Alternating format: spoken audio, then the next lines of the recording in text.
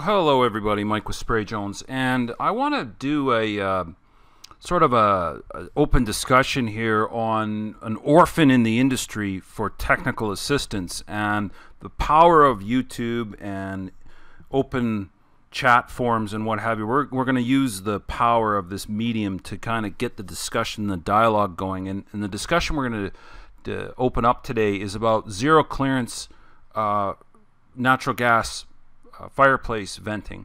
So in this picture, you will see that this is what is typically referred to as a zero clearance pipe. It's for a natural gas fireplace. It's not operating at a very high temperature, and the hot flue gases will go up the middle pipe, and then you will have the cold air coming, the combustion air coming down. So the outer jacket is much cooler than, of course, the inner jacket. And there has been a lot of debate as to how this detail should be done when the zero clearance pipe is going up through the roof. And I want to show you a picture of the roof penetration, the thimble. This is it right here. I'll zoom into it. So this is what's going on the outside of the roof deck. This is a sloped flange, or they call it a thimble. The vent pipe goes through the middle. It's going to be flashed and caulked and sealed on the outside. So here's your hot flue gas going up the middle, and then your cold air, combustion air is coming down the outer jacket, and then this is going to be 10, 15, 20, 30, 40 feet, whatever, higher, taller through the roof than where your furnace or fireplace is. So the big question is, when we're doing a spray foam closed cell non-vented roof deck, how do you get this sealed up? And I get these scared answers from the fireplace and gas people saying, well, it's a heat emitting device and you should be staying a couple of inches away. And it's like, okay, how? We have spray foam to the underside of the roof deck. We've all encountered this at some point, right? You got your foam to the roof deck. There's no venting. There's no airspace between it. Now, whether it's spray foam or fiberglass, how do you get the insulation close to the penetration? Because this is either going through the ceiling on a conventional attic with blow-in, or it's going to be going through the roof deck with spray foam to it. And you can't have a 2 or a 3-inch gap around here. Like you see this generous area that we left on a recent house that we were spraying. We left this area wide open because we didn't know what the owner was going to be doing, what type of pipe he was going to be using. If it's a wood fireplace, those are usually coming with an insulated jacket, a box, the hot, extremely hot, a fireplace jacket, chimney goes through it, and then the outer jacket is a stop that the insulation comes up to and no further. Those ones are clear cut. You can't touch them. You can't come in any contact with them. They got warning labels all over them that your insulation goes here and no further. That's not what we're talking about here. This is what's called zero clearance. So things can get right up to it. And I had a guy say to me, well, just because it's zero clearance doesn't mean it's actually, it can be touching anything. And I'm like, really? Then what does zero clearance mean? So I'm going to give you some anecdotal information, all right? This isn't take this to your state and your county and this is law or gospel, right? This isn't code necessarily compliant for your jurisdiction, but this is what we have been doing in the Canadian winter to deal with these, and then you take the information and see if it bears out in your neck of the woods, literally, okay? So what we've done is the thimble gets cut in through the roof deck, as you can see here. The rough opening is cut, the thimble is placed. Somebody said to me, well, we're just going to pack this full of rock salt. We're going to pack this full of rock salt, and then we'll seal this up with tin and high temperature caulking, and then you spray up to the tin and no further. And I'm like, okay, so I got 4, or I got 2, I got 3, I got 4 or 5 inches of closed cell foam. I'm spraying 2, 3, 4, 5 inches of closed cell foam. Then all of a sudden I get to this spot, and now I've got whatever we can stuff with rock salt in there. And then we're totally reliant on metal flanges like this. This is holding this piece up. How are you going to get caulking around here? How are you going to air seal this? How are you going to seal these bolts? On and on and on. See the problem? Right? So it's like, okay, if you go and stuff this full of rock salt and then you put a flap over it and then you caulk and air seal it airtight, that's all the insulation you're going to have in this one space. So it's a huge weak spot. And if it condenses and if it gets wet, it could damage this section of the roof deck fairly easily over pick any myriad of time, you know, 2 years, 5 years, 10 years, right? And then you're going to have a failure. So how do we go about this? What have we done that we don't have a failure? Well, what I have found is, and this one was frosted up, so what we did is we thawed it all out. We got a heater, pointed a little heat gun at this, melted this all out, and then rather than stuffing this with rock salt, what we did is we put the closed cell foam in it. And here's why. This outer jacket stays quite cool, especially up at the roof line. Okay, so the hot gases are coming up the middle, and they're 220, 230 degrees Fahrenheit. The outer jacket, folks, we have found with a laser gun that the outer jacket never gets much above 100, 110 Fahrenheit at most. Okay, and we'll see on the data sheet that the spray foam can handle much, much more than that. So what we will do is, since this outer jacket is relatively cool compared to the inner jacket, and the spray foam has a rating up to 180 degrees Fahrenheit, we will put the closed cell foam in and around here. We will get this air sealed up tight. We'll get this totally airtight around here, and then we'll go over top of this. And then what we will have them do is we will have them install the extension pipe from the thimble down to where the fireplace is going to go. And we'll go back to an image of that. Okay, here's our image. And they've installed the extension pipe. It could be long enough. It doesn't matter. They're going to stub up to this, right? And they've put this piece through. So then what we've done is we have completely sprayed in that square. We've sprayed in the thimble. And then we have come down the outer lining of the vent pipe. So that the reason being is that the cold air that's going to be drawn in can warm up and not immediately frost up, condense, and drip right at the roof line. So we don't just want to spray in 3 or 4 inches around this pipe, right, where it's going through the thickness of the spray foam. We actually want to spray around it and come down like we would do on a plumbing pipe. Like if you have a vent pipe going through a roof deck, you've got a stack, right? You come down those stacks a foot, maybe even 2 feet. All right.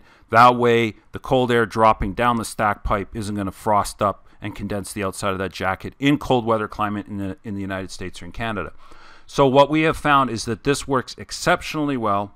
I have this done in my own house, and this outer jacket never gets above 100 Fahrenheit. I've found it. Okay, and we'll see that in a report with residential ducting.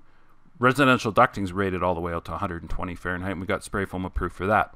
So what I have found is this is the only sensible way, even though we do not have white paper data from somebody that wants to take authority and say, listen, this is how it should be detailed out. This is an orphan, folks. This is an orphan. Like, spray foam guys aren't going to take and tell you exactly how this should be sprayed. And the fireplace guys want nothing to do with it. Rock salt isn't going to have anything to do with it. So you tell me. The building code inspectors don't know. So who is going to have authority over this? This is why I'm doing this video. You, as the end recipient or the spray foam installer, start thinking about how you do your details. And I have found that this outer jacket is cool enough that it's not going to reach degradation level on the spray foam. It's not combustion level. It's going to degrade the spray foam. Right? Above 180 degrees Fahrenheit, the spray foam will start to break down, char, and disbond. This is the only proper way I find to deal with these, because the jacket is not super hot. The spray foam comes in contact with it. It seals the roof deck airtight. You're not going to have a condensing point. You're not going to have condensation up inside the roof deck, and the hot gases can get out the middle. The cold air can come down. It's not going to condense on the outside of the liner, and then the liner is not going to be hot enough to disbond the spray foam. So it's win-win for everybody. There is no immediate flammability danger or combustion danger or disbonding danger or what have you. And I've got this done in my own house. The straighter the line, the cooler, and the greater the distance, the cooler it's going to run, because it's further away physically from the fireplace. And what increases temperature is dwell time. So I think by code, these pipes are only allowed to have like 1 or 2 bends in them, 2 bends maximum, I think. And only up to a certain angle, like not 90 degrees, but like 45 degrees or something like that. Let's take a look at a quick report to just back up what we're saying here. All right, so here's the Huntsman technical data sheet for the HFO system. This is the Canadian CCMC certified foam. I'm not sure if the US formulation is going to be close enough. I'm suspecting they're not, so just be careful that It may not be exactly the same in the United States as it is for Canada, but because heat lock is so prevalent in the Canadian market and the US, that's why I'm sort of using this one. When I talk about wall-tight and BASF, Americans are always emailing me saying, hey, where can I get that purple foam? And I'm like, well, you kind of can't. All right, this is the section that I want you to see. It says that this product should not be used when continuous service temperature of the substrate is outside the range of either this, -60, which I kind of find funny, but whatever. That would mean some cryogenic facility, I think. -60 degrees Celsius or plus 80 degrees Celsius, which is in Fahrenheit, -76 Fahrenheit all the way to 180 Fahrenheit. So this is the number that we're interested in, the 180 Fahrenheit or 80 degrees Celsius. Water, folks, boils at 212 degrees Fahrenheit, 212, and we're well below that. So 80 Celsius is hot, very, very hot, very hot. Hotter than anything that you're going to get on a residential trunk or branch line off of a furnace, and we're approved and have been approved for quite some time that the closed cell foam or open cell foam can be in direct continuous contact with ductwork. So if you've got a zero clearance pipe that is going to be well underneath the 180 Fahrenheit, and they are, it's not like we're flirting with this with plus or minus 1 or 2 or 10 degrees Fahrenheit, right? We're not dealing with a close call here. Like you would in an industrial situation. So, I mean, the piping that we've seen, that I've come in contact with, and it's just been by looking at it with a laser infrared gun or a thermal imaging gun, they've never gotten, that we've been able to find, never gotten over 100 Fahrenheit. I've found ranges from 82 Fahrenheit to 95 Fahrenheit all the way to 100, okay, which is still well below the 180 Fahrenheit. So, having it in contact with under 180 means it's not going to break down. So the foam isn't going to actually light on fire. It's not going to do anything like that. It would just char, and the char would disbond the chemical and physical adhesion to the substrate, and then you'd get a gap. And we've seen this with hot vessel tanks in the industrial sector that are dealing with hot tar or hot oil. And they've spiked the tank. The tank was rated for a certain temperature, and then the tank got away on them, and there was a failure of the mechanical systems, and it spiked in temperature, and it'll char the spray foam. When they sell high temp foam for those situations, but that's a total side issue. We're dealing with residential grade CCMC certified foam in Canada or in the United States, building code certified foam that's going to meet ICC. So 180 Fahrenheit. So back to this whole issue with the zero clearance pipe.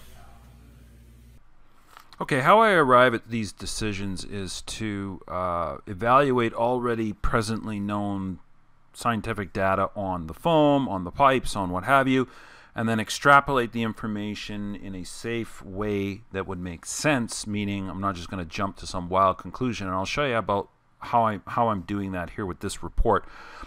I don't have a Huntsman heat lock report, but I do have a BASF one from 2010, and back then there was a big discussion on whether or not closed cell foam could in fact be sprayed direct to residential ductwork. Is the ductwork going to be too hot?